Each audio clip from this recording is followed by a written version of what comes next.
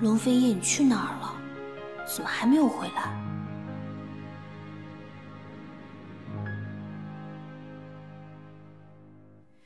月光之间，你的誓言落在心间，对我说着你的永远。经过漫长。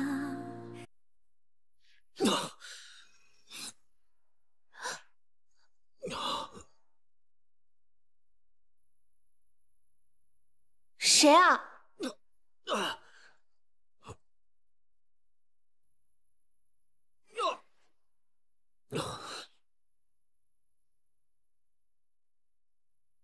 谁啊？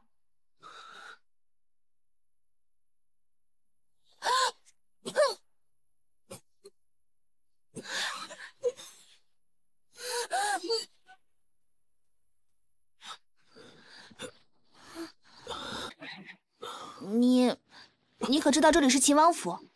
我可是秦王妃，秦王可是除了陛下之外最有权威的人。你要是杀了我，他肯定不会饶你的。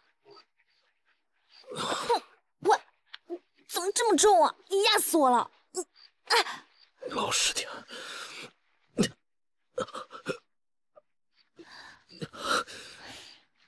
你中毒了，你的心率缓慢，呼吸沉重，应该中了不止一种毒。其中最严重的是蛇毒。看你衣服的破损，应该在腹上离心4寸，半个时辰之前中的。而且，喂，你不能死啊！今天可是我大婚第1天，醒醒，醒醒！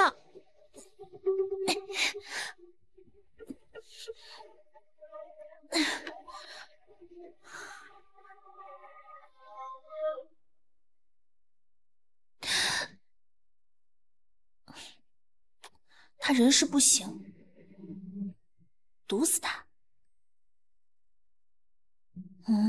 还是不行。我这刚嫁进来就闹出人命，姨太妃肯定会把我赶出王府。为了我娘，我也得扎根秦王府，搞定秦王。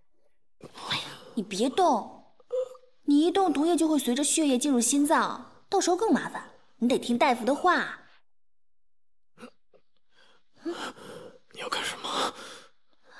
当然是帮你脱衣服啊，不脱衣服怎么能解毒呢？我自己来。哎呀，害什么羞啊！我是医者，在治病救人的时候是不分男女的。再说，你是男的，我是女的，我才是吃亏的呢。经过离别，依然是你可以让我忘顾一切。那并肩寻找的我们的明天，你带着我冲破这黑夜，对付破碎过的世界，你给我坚定的信念，在绝境中唯一的光是爱不灭。你为什么进秦王府啊？你觉得呢？你不会是想刺杀秦王吧？现在秦王不在，我把你治好，你就走吧，我不跟任何人说啊。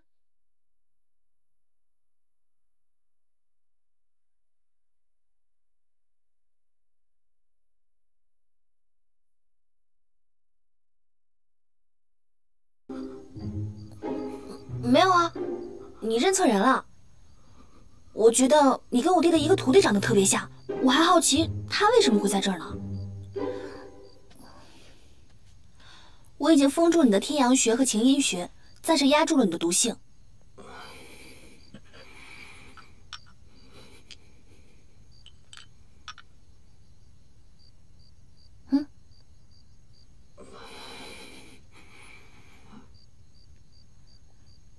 吃了它。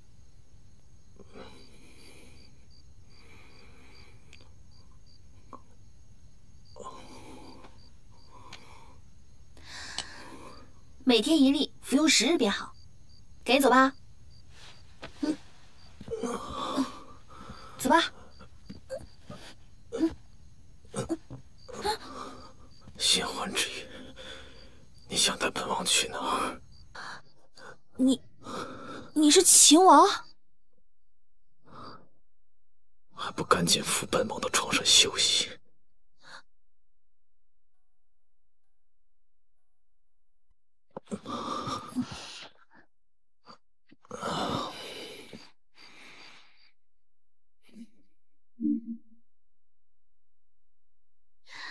你真的是秦王？啊！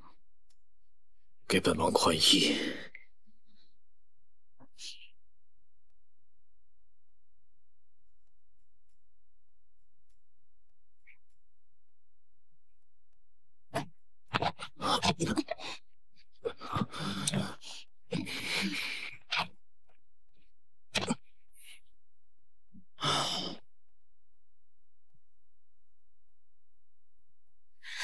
哎呀，刚才那么好的时机，我竟然没有看他的印记。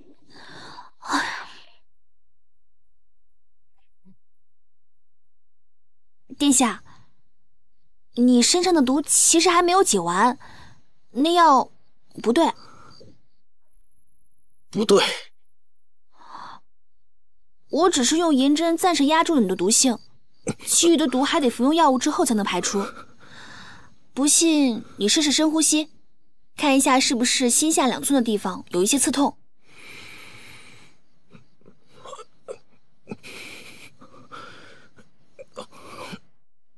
你的意思是说这不是解药？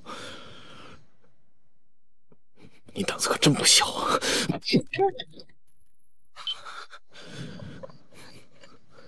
我那不是怕你是行刺秦王的刺客吗？当然不能让你活着。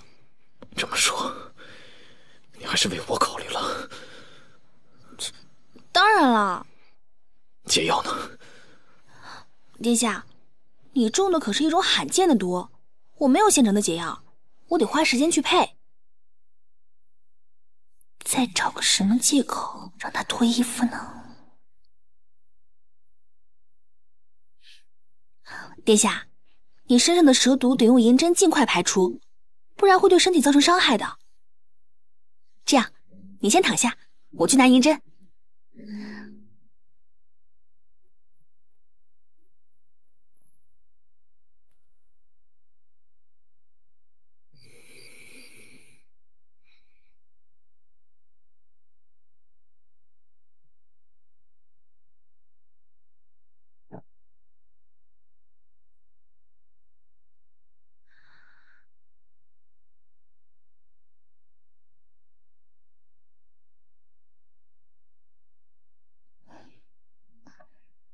你不是说医者眼里不分男女的吗？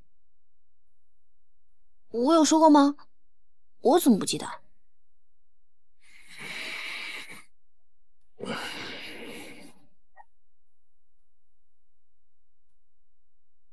全是伤痕，哪有什么印记啊？愣着干嘛？哦，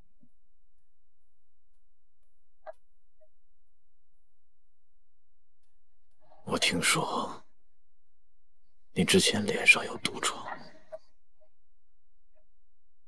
陛下下旨之后，父亲害怕我那样嫁出去会丢脸，就到处求医，得了很多珍贵药材，这才勉强治好。真的？真的，你要不信的话，可以去问我父亲。你可知道神游草？神游草，知道啊，本草目里有记载，这东西可难找了。郊外的都城山上有几棵，你可以去把它挖了。真的？那为什么不挖回来呢？这东西可难找了，现在市面上都是有市无价。本王不需要那玩意儿。真是暴殄天物，浪费。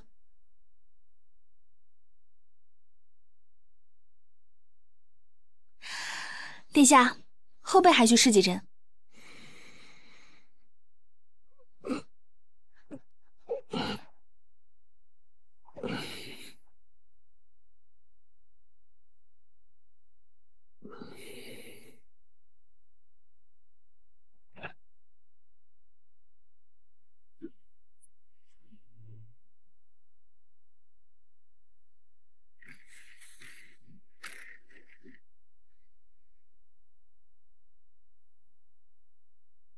殿下，毒医带来了。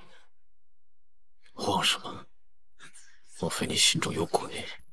没有啊，人吓人也会吓死人的嘛。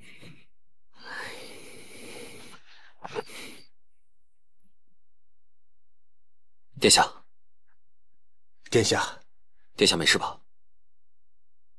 没有大碍。今日的事没有惊动我母妃吧？殿下放心，太妃娘娘还不知道你身上有伤。把这件血衣拿去检查一下。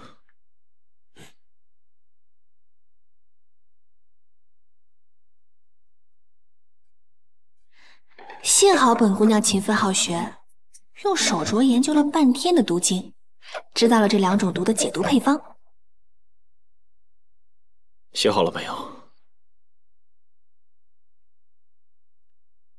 写好了就把药方交给西风。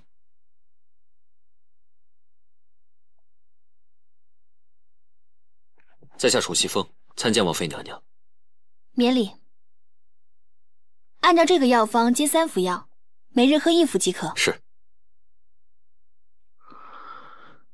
西风，你让府上的毒医检查一下这张药方有什么问题。先下去吧。是。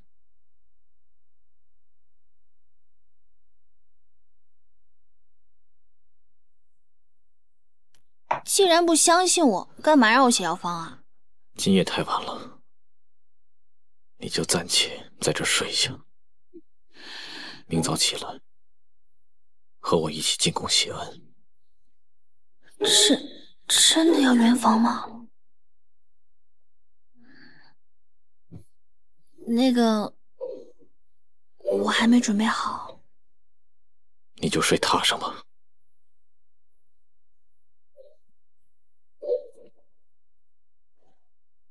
切，睡就睡。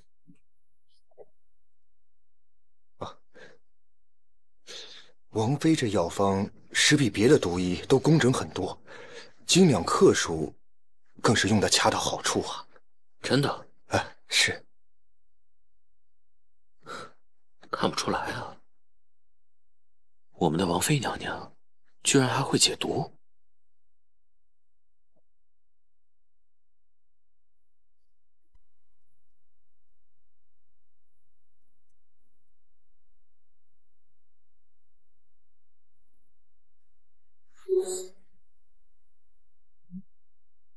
为什么不睡？我睡不着，想出去走走。王府里有夜禁，不可随意走动，被暗卫抓到杀无赦。那你为什么没睡？你从前脸上的毒疮长什么样子？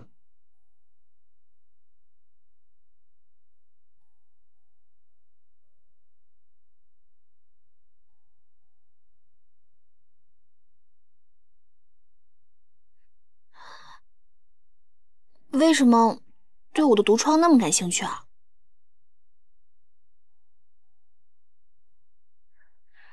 好不容易治好的，自然是不愿意再提起了。你要是感兴趣，哪天去韩府问问。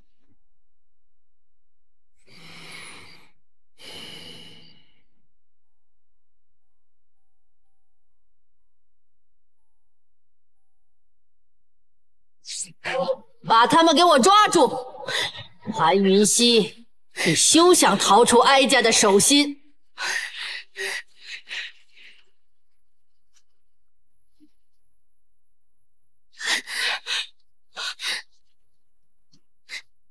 娘，把这个给我带上。本王命令你把这个给我带上。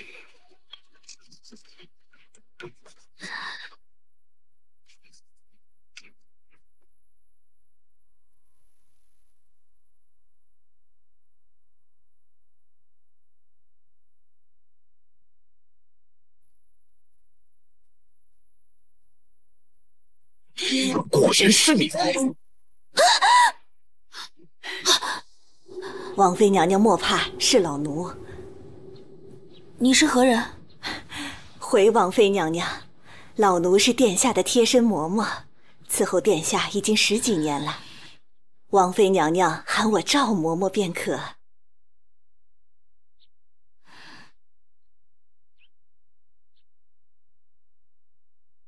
殿下呢？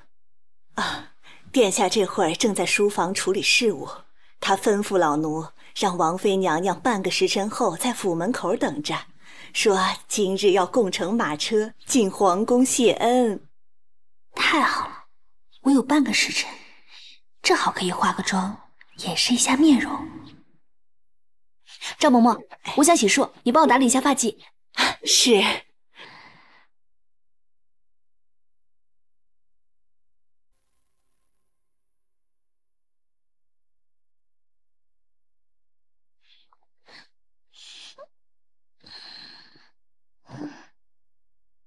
你从今往后便搬到闲云阁去住。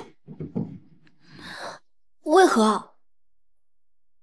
难道你真的想跟我住在一起？我去叫赵嬷嬷来帮你收拾一下东西吧。殿下，殿下，你别赶我走，你的毒伤还没好，我可以给你解毒。我有毒医，就不劳烦你了。你劳了烦了，我可以帮你针灸按摩。在床上吗？哎呀，你说什么呀？想要留下的话，就到床上去；不想留下来，就搬到闲云阁，自己选吧。好吧，你等我一下。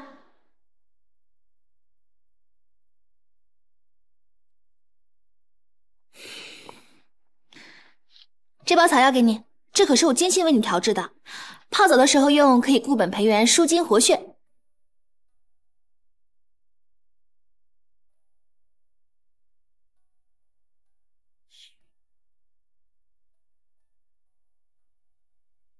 你可千万记得用啊！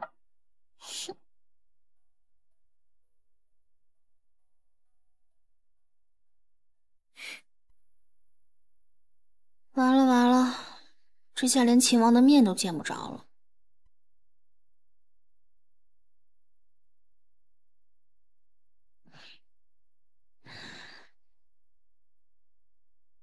赵嬷嬷，我来。不成不成，我以前在韩府也是干活的人，闲不住的。我来。哎呀，不成体统。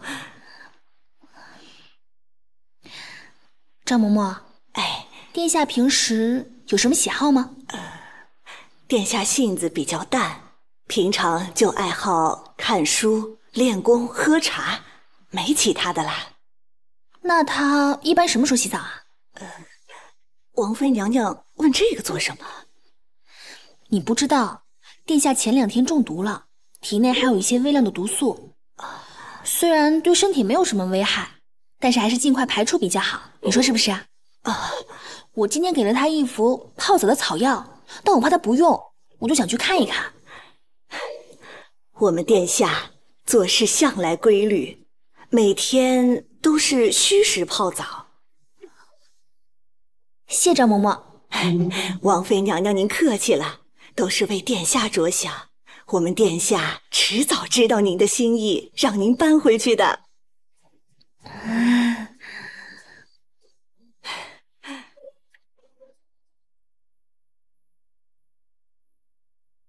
虚实。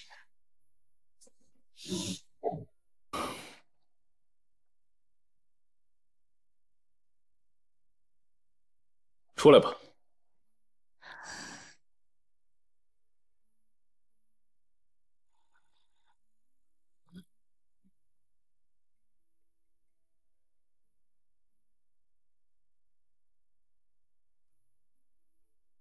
鬼鬼祟祟的，想干嘛？殿下，我被赶出明月轩的事情，整个王府全都知道了。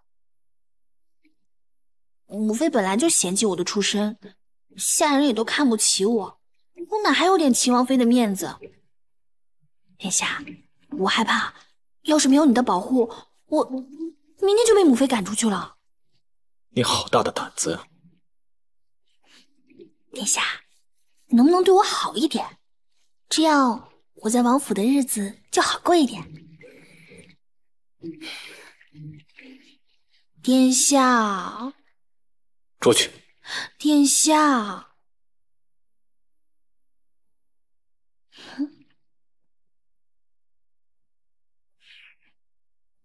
这是我给你的草药，我还能研制出更好的草药，我还能配毒解毒，替殿下分忧，助殿下一臂之力。这样吧，我们做个交易吧。你拿什么与我交易？我能解毒，也懂医术。哼，本王府的太医毒医多的是，要你何用？我虽然弱小，在你眼里都不值一提，但没准有一天能为你所用。西风，行了行了，我自己走。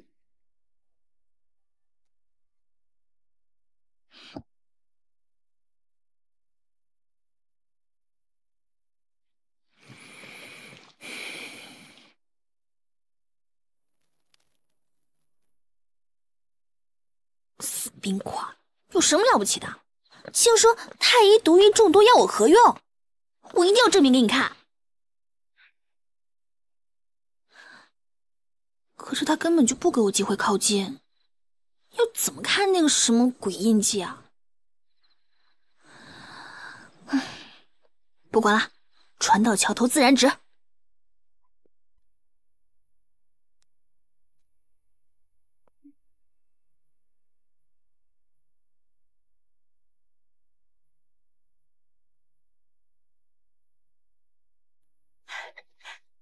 王妃娘娘，你以前还戴面纱？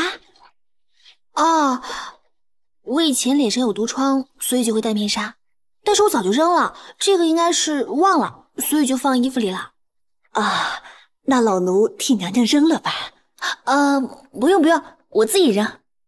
啊，那老奴把娘娘的东西都整理好吧？不用不用，也没剩多少了，我自己来。那个，你先去忙你的啊。快去吧。可是这，快去快去。可是王妃娘娘，我这活儿还没干完呢。自己可以的，你还有那么多事情呢，快去吧。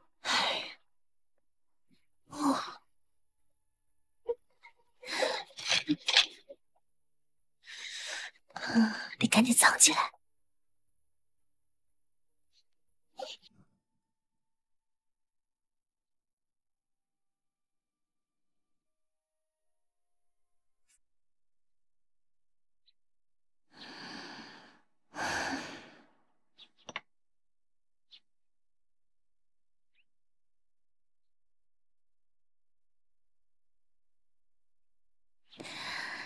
如果我能研制出一些东西给那个冰石头，他会不会对我刮目相看？算了，他肯定看不上的。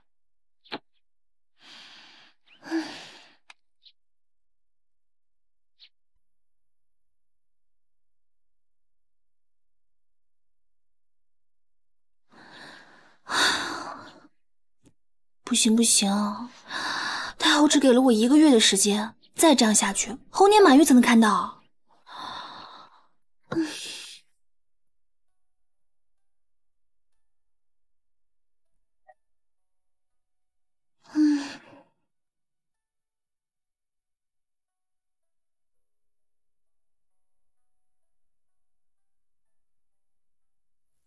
跪下！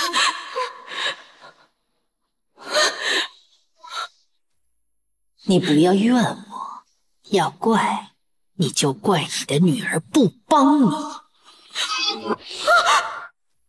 别先救我！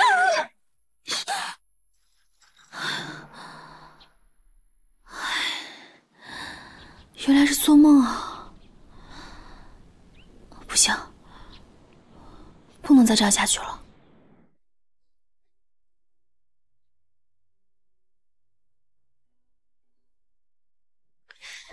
疗毒，无色无味，半日便可消散于空气当中。撒在床上，人躺过之后，4日下半身便会长满水泡。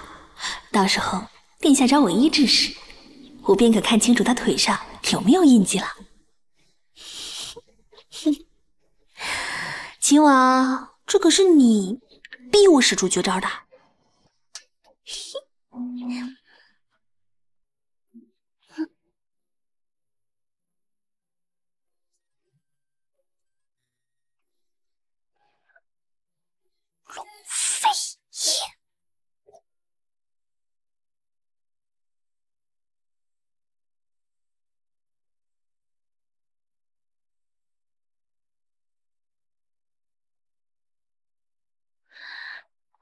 你们都过来一下。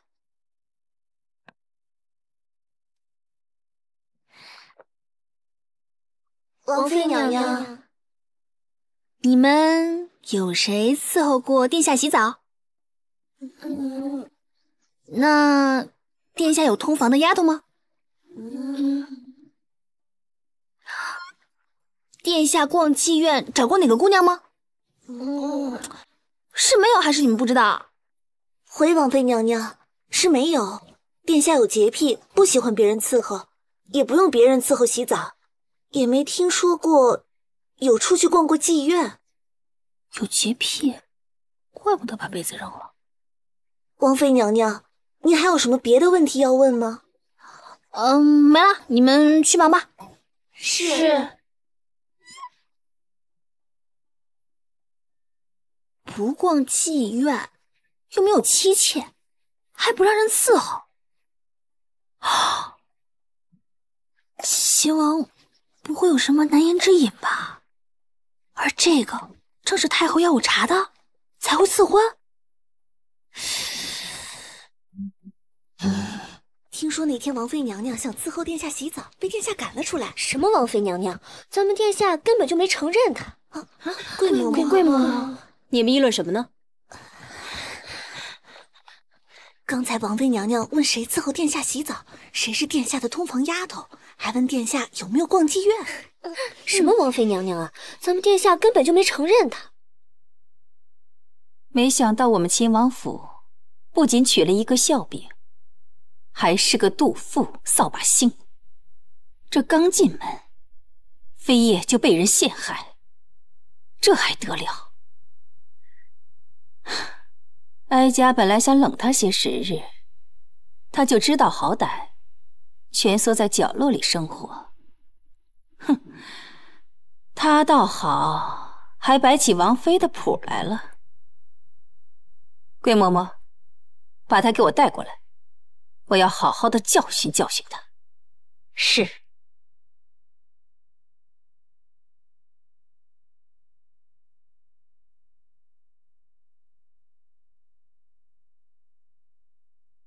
正所谓没有规矩不成方圆。你身为王妃，你的一举一动都代表着秦王府。你刚刚那毫无仪态的快步疾走，不要让本宫看到第2次。臣妾知错。知错就行。等你什么时候能顶着茶盘走路，这仪态也就勉强过关了。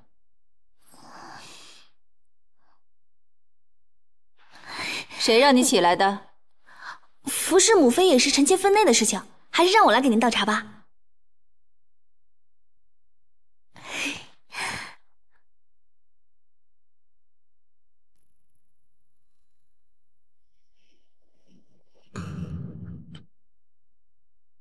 母妃请用茶。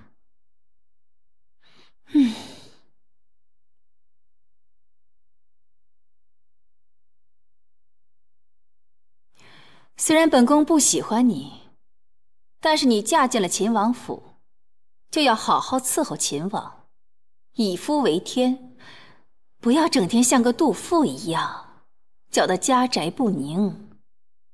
什么都要听夫君的吗？那岂不是要给他洗脚？那是自然的，你的命都是飞叶的，洗个脚算什么？不行不行，我以前好歹也是家里的小姐，没有干过下人的活。就从今天晚上开始，今天晚上你就去伺候飞叶更衣洗脚，好好学一学怎么样做一个皇室的好儿媳。可是还顶嘴？你想要家法伺候吗？是，母妃。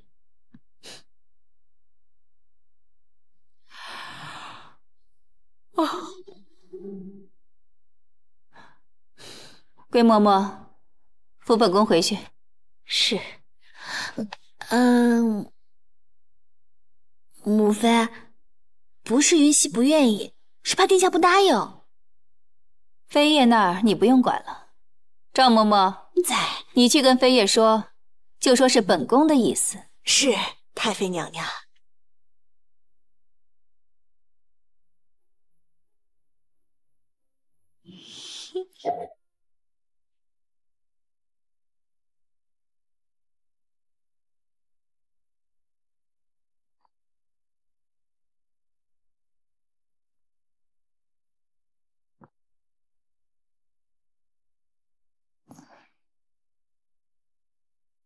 谁让你跪下的？母妃吩咐我来给你洗脚的，不信你问桂嬷嬷。殿下，是太妃让老奴来教王妃学规矩的。本王的人，本王自己会教。桂嬷嬷还是请回吧。可是殿下，那个殿下，你就别为难桂嬷嬷了。再说了，我是甘心为你更衣洗脚的。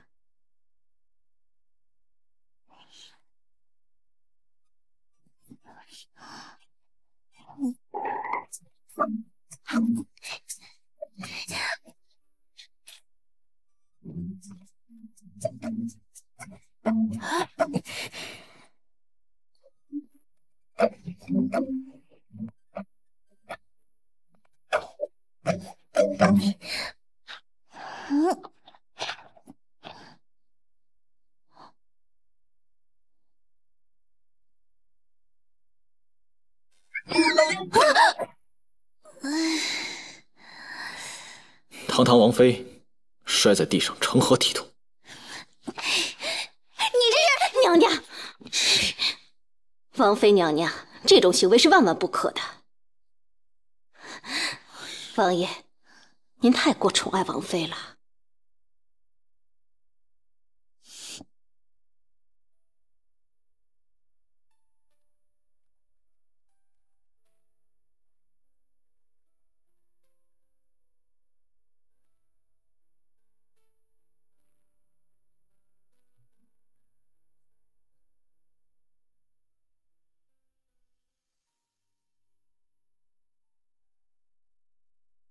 前胸、后背、手臂、腿、脚底，这些都看。还有这儿，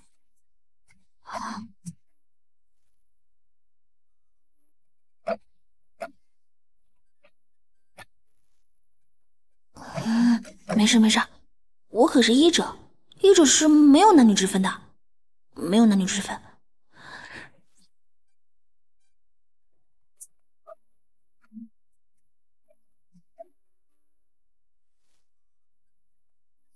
哎呀，我在想什么呀？睡觉，睡觉。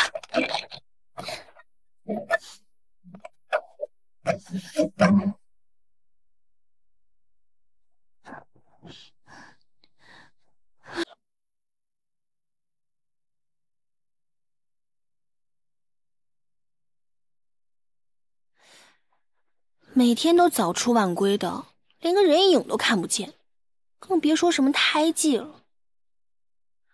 哎呀，这都10天过去了，怎么办呀？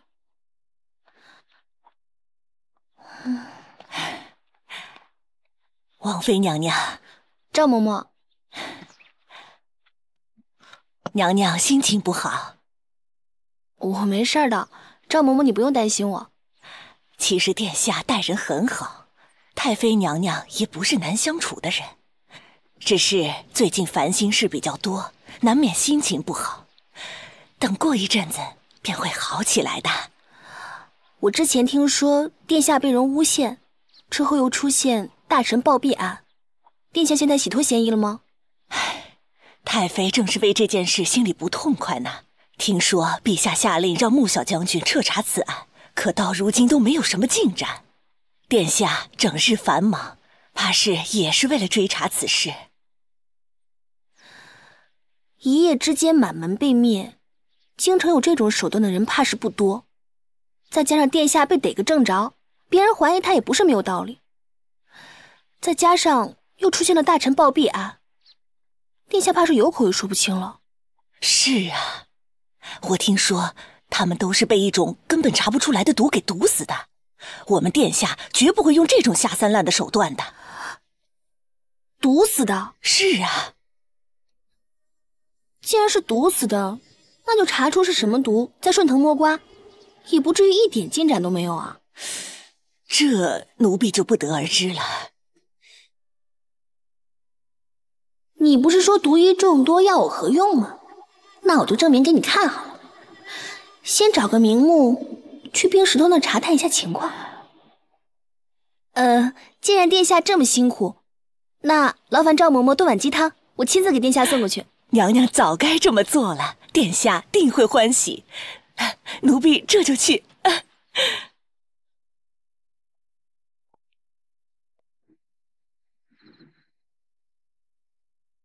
仵作只验出是毒杀，但是却查不出来是中什么毒死的。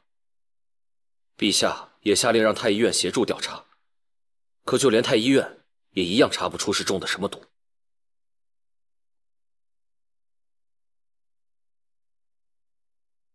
王妃进来吧。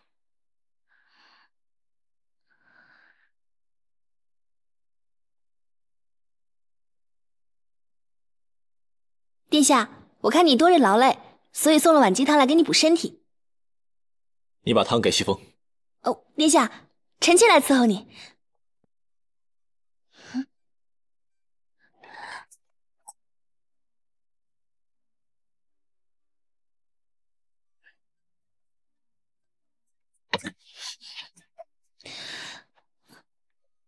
臣妾告退。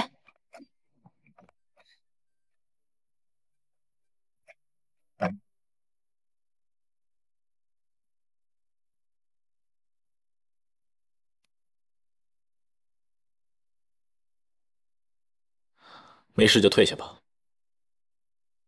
殿下，属下有事儿。说。西秋公主前来和亲，此人不简单。西秋小太子刚刚继位，短时间内便诛杀了手中握有重权的重臣，还有皇叔。这个人，咱们不得不防。哦，对了，另外，百里将军那边一切进展顺利，贪渎一案已经有了线索。陛下那边呢？诬陷案一日不破，陛下就有理由一直把您晾在这儿，并且利用这个时机趁机拔出我们的羽翼。所以，这个时候来了个楚清歌，也未必是件坏事。天辉帝生性多疑，他必定怀疑楚清歌前来和亲另有所图。他忙着对付楚清歌的时候，正好给了我们时机。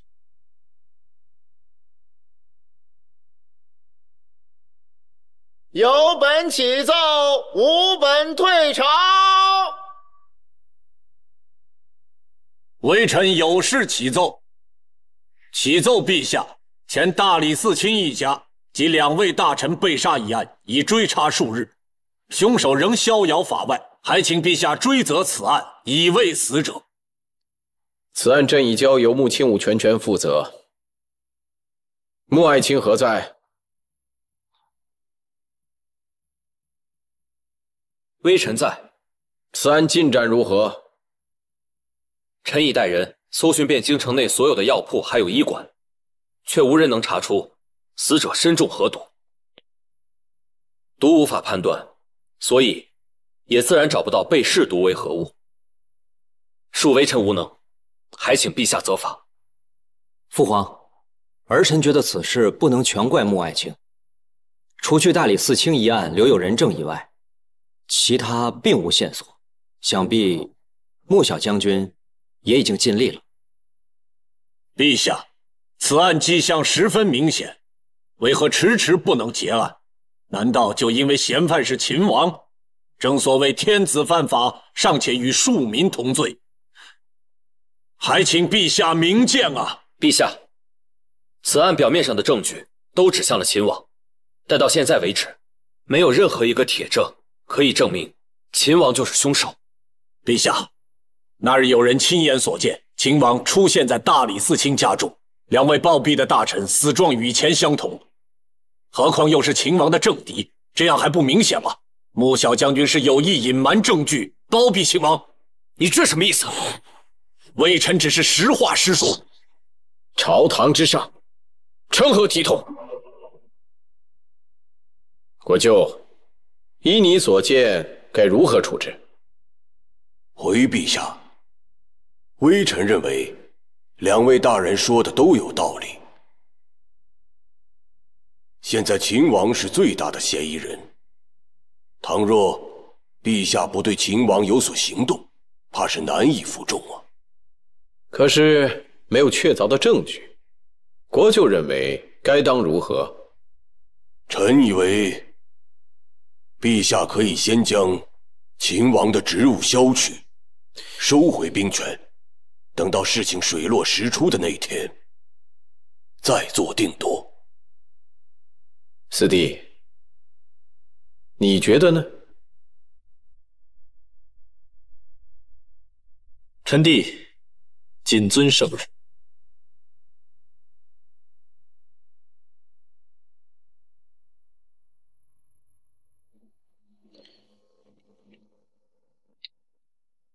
舅舅，没想到我们这么容易就卸了秦皇叔的兵权，看来他也没有我们想的那么厉害。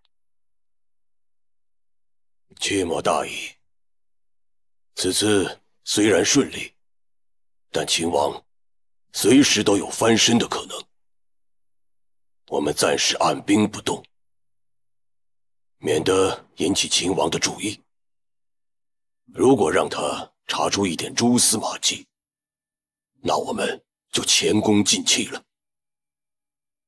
天墨明白，舅舅放心。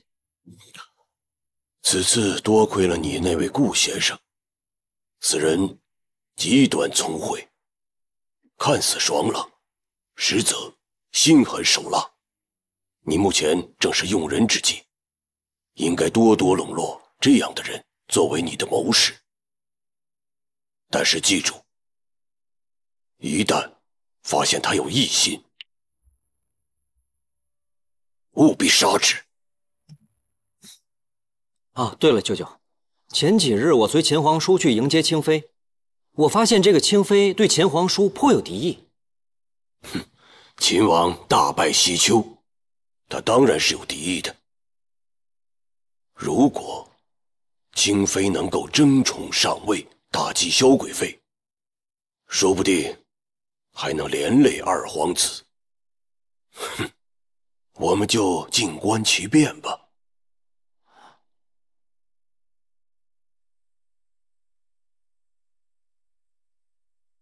四弟，今日在朝上的事，希望你不要介怀。朕也是无奈之举。等到穆清武查清真相，朕自然会还你个公道。皇兄言重了，臣弟也希望此事能够尽快水落石出，好还臣弟一个清白。你能这样想，朕就放心了。臣弟既然已无官职，那便无需上朝，好在家中轻松几日。这怎么行？臣弟无官无职，再去上朝参政，恐怕惹人非议，还请皇兄成全。哎呀，既你如此说，朕也就不勉强了。你成亲几日，新婚燕尔的，四弟可满意朕下旨的这桩亲事吗？臣弟多年在外征战，家中母妃无人照顾，多谢陛下赐婚，好让臣弟没有后顾之忧。臣弟的王妃又出自太医世家，懂些医术，臣弟和母妃有些小毛病，他也伺候得上。多谢陛下和太后的美意。四弟满意就好。听母后说，秦王妃是个如花美眷，配得起四弟。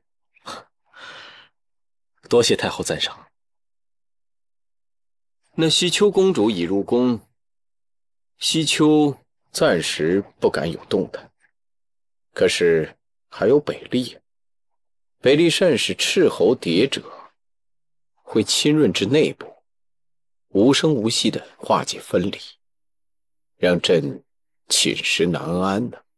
皇兄放心，只要臣弟在，定保皇兄高枕无忧。那太子性格软弱，其他皇子也没有母系之称，不堪大用，朕唯有依靠你这个亲皇帝了。是。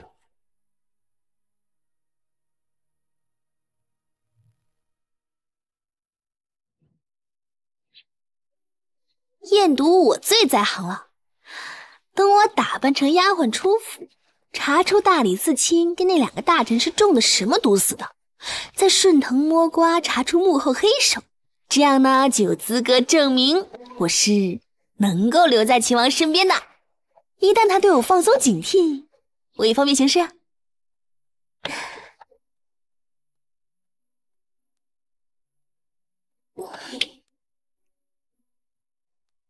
乖乖等姐姐回来。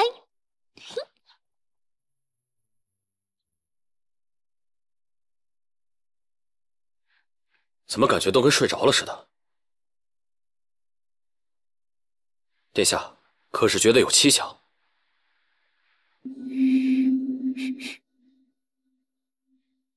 你有没有闻到什么不一样的味道？味道？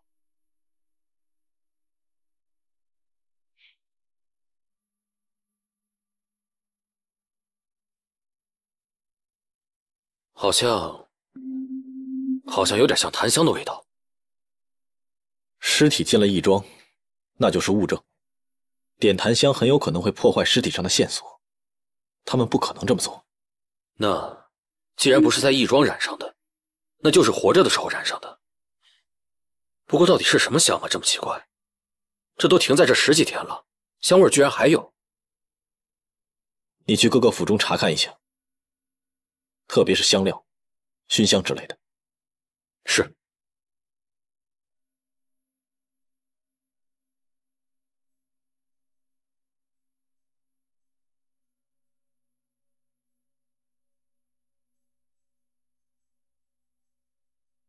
他们身上也有类似的味道，而且死状与大理寺卿一家相同。不过大理寺卿一家是全家人死亡，他们只是独自死亡。大理寺卿一家应该是在密闭的空间中被下的毒，而这2位大臣是单独被下毒的。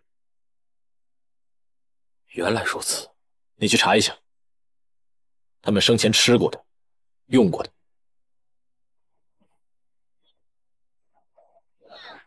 哎，老伯，你知道义庄怎么走吗？一直往前走，前面路口往左拐就到了。谢谢。往左拐。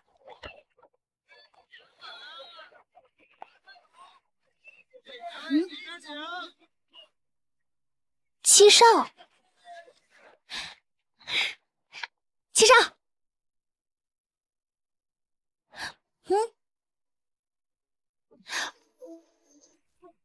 谢谢你的神游草。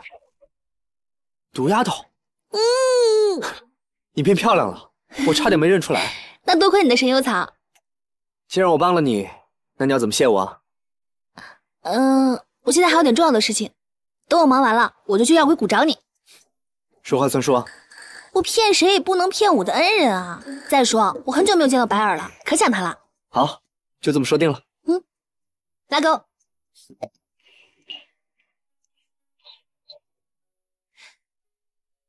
话说，你一个大男人在这干嘛？这个店是我开的。原来这个大名鼎鼎的花溪扣是你开的？对啊，因为我的药鬼谷里面有很多天然的花草，特别适合给你们姑娘家做胭脂。来，虽然你现在已经变漂亮了，那你一定要记得好好的保养啊。这个呢，是我新研制的洁颜露，你拿这个洗脸的话呢，又干净又温和，而且抬拙养颜。我送你了，拿走吧。这么够意思啊？那等我忙完了，一定请你吃饭。那我先走啦。好。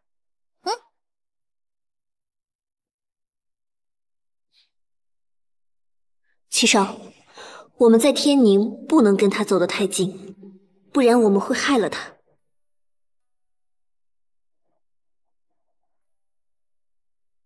不应牵挂，不可动妄念。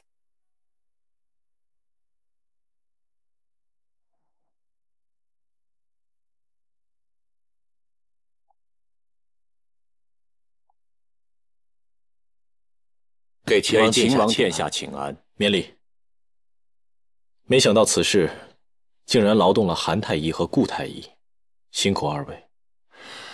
为人臣者，替殿下分忧是臣子的本分。韩太医真是忠心可嘉。我听闻韩太医有个徒弟，医术精湛，不知本王可否有幸一见？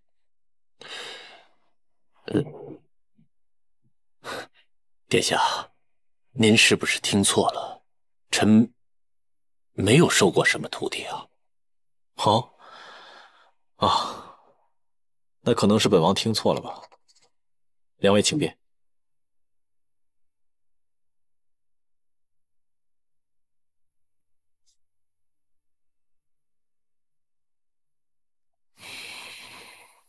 殿下，咱们那位王妃谎话还真是张口就来。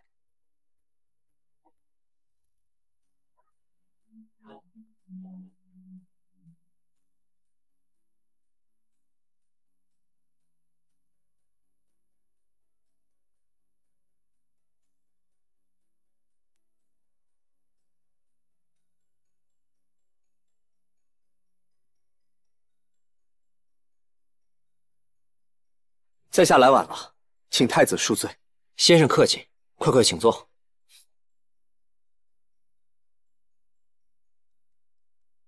太子今日挺有雅兴的，特意来看雨泽跳舞。雨泽武艺惊人，本宫几日不见，便甚是想念。不过今日本宫叫先生前来，是为了感谢先生。不敢，为太子分忧是我的职责，不必言谢。先生过谦了。今日秦王身陷命案，父皇又剥夺了他的兵权，想必他入狱只是时间问题。陛下他削了秦王的兵权。今日御史大夫奏请陛下严惩凶手，如果不是穆青武一根筋的话，秦王他早就锒铛入狱了。是太子命人弹劾秦王的。正是。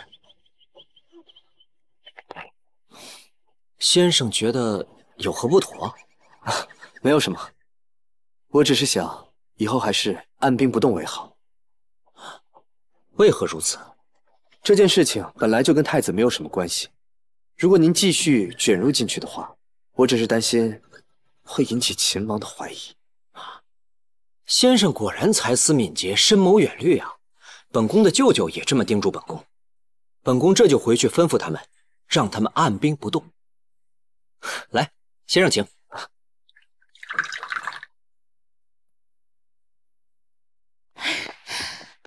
站住！干什么的？官爷烦请通融一下，我姑父还在里面等着我认领，好入土为安呢。没有大理寺卿文牒，不能认领。那个前大理寺卿还在里面躺着，新大理寺卿也没有上任。小女子的姑母在家都不知道哭晕了多少回，你就可怜可怜我们孤儿寡母吧。没有大理寺卿文牒，不能认领。那你就让我进去看一眼，就一眼，我也好回去交差啊。你走不走？赶紧走！再不走，别怪我不客气。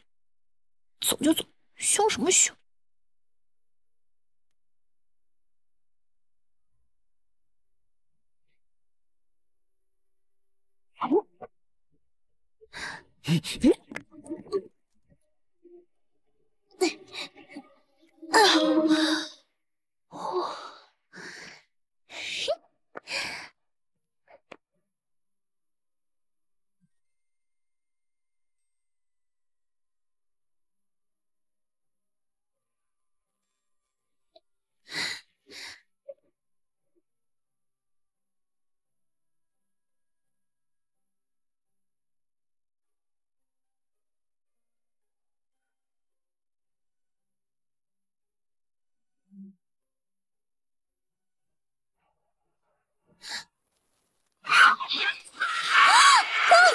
姑娘，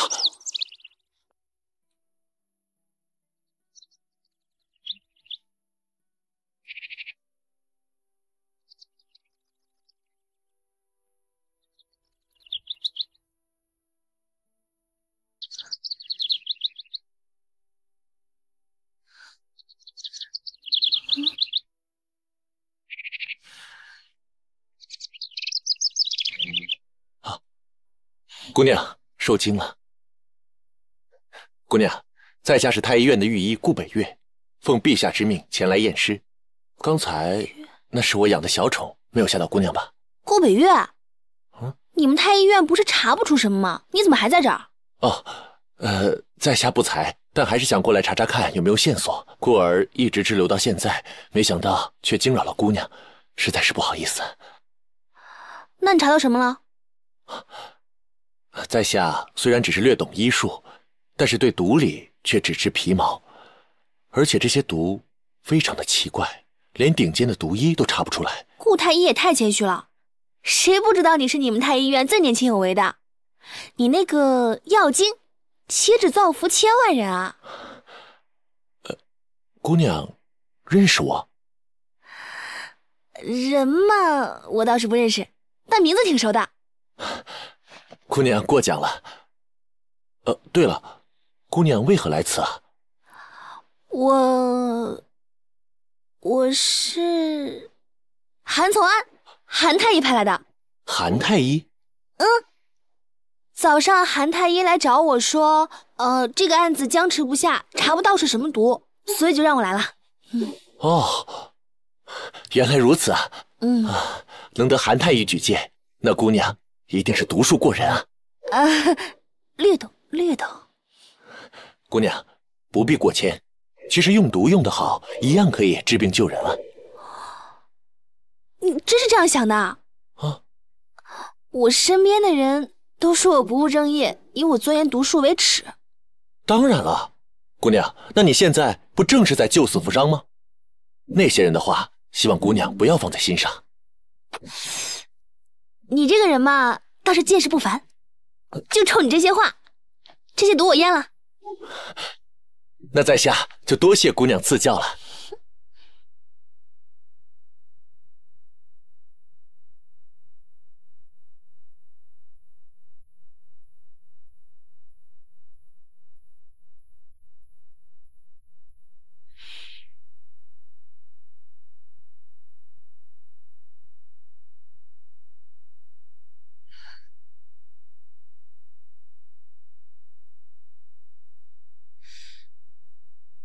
这里有蚊虫叮咬的痕迹。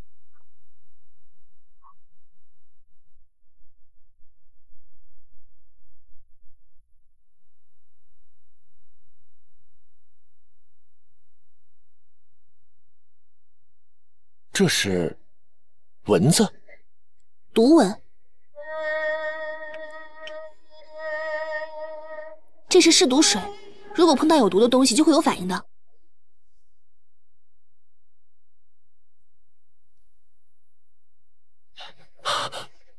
姑娘，你好厉害！能否验出它是什么毒啊？姑娘，你怎么了？你闻闻。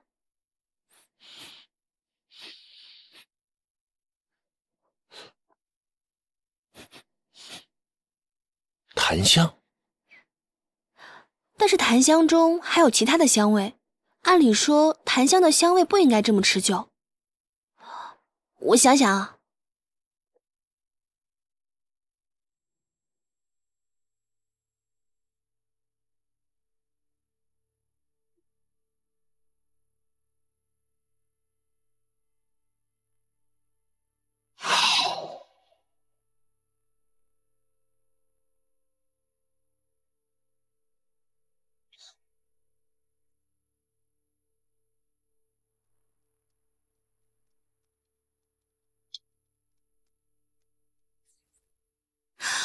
我知道了，我在一本古书里面看过，说有一种毒蚊名叫猪蚊，闻到某种香味后就会嗜血发狂，这些人生前肯定是吃过或用过的什么东西，散发出这种味道，就会被朱蚊叮咬，毒发身亡。好凌厉的手段。姑娘，不知你是从哪本古书上看到的？在下回去也想学习一下。哪本古书啊？我也记不太清了。顾太医，我先回去禀报了，有缘再见。哎，